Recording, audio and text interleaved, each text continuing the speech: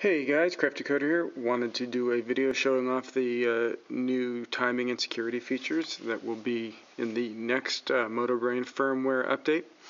These firmware updates are sent over the air from the app, and the app will also need to be updated, and that will also come over the air and will be available in the App Store in the next couple of weeks, I suspect, along with the firmware.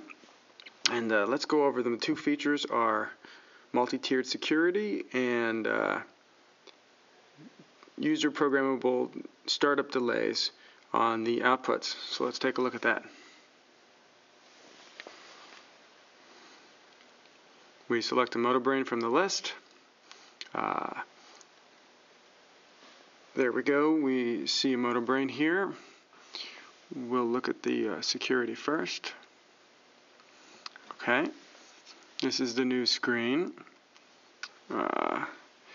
Password right there. It tells us that we are currently logged in with super user level security. We can click in here and log in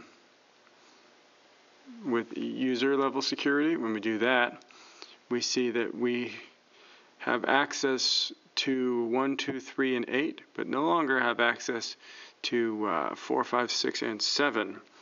Now, how is that done? Oh, likewise, we don't have access to certain inputs. 1, 3, 5, and 7 we have no access to. And that is programmed by somebody with a super user password here on this screen. So we select the outputs that we want a regular user to have control over, and they're able to program those outputs, but they can't program the other ones. Same with the inputs. Now this was set up so that vehicle upfitters who install these for their own customers will be able to create a user password so that their customer has access to the Motobrain app and can turn things on and see the telemetry, but can't break their sophisticated triggering features and the other programming that they do. So this is a tool for them. Now, the timing. This was something that, I don't know, maybe 25% of the users who have Motobrains have actually requested, quite a number. It was surprising that it was basically universally wanted, and I hadn't thought of it at all. But easy enough to do, and we're eager to please. So what we're doing here is when you go to an input, or an output I should say, you can say I want a delay of a certain amount of time. By default, of course, it's 0, and you can modify it. You get a range of options up to 5 minutes and as low as 0 seconds. So we'll set this to 4 seconds, and this one's 0, fine. And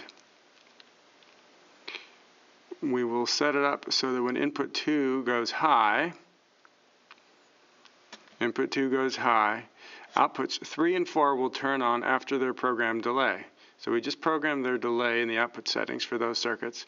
And when we turn on output 2, which is connected to input 2 in my test setup here, yours, of course, your inputs will be connected to whatever you want. I've connected each of my inputs to its respective output just for this example. So I turn on 2, 4 goes on instantly, and then after 4 seconds, 3 goes on. Now 4 will shut off because it was pulling an amp, and it's set up as maximum of 500 milliamps. So that trigger went off, or that circuit breaker went off. But now you see what we can do. And this should allow you quite a few interesting configurations if you don't want a circuit to turn on until after the ignition has had a chance to settle and there are no more high voltage spikes. That might be a good use for this.